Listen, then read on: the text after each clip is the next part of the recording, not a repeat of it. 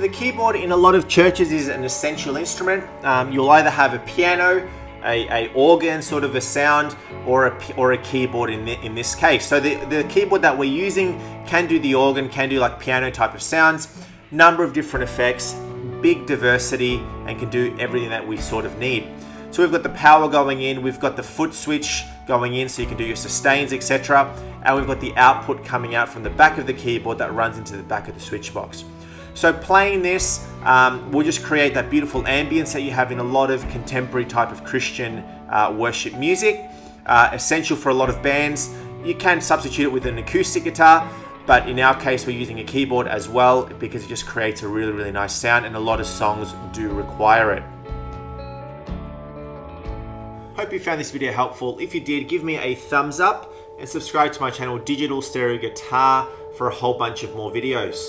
Thanks for watching.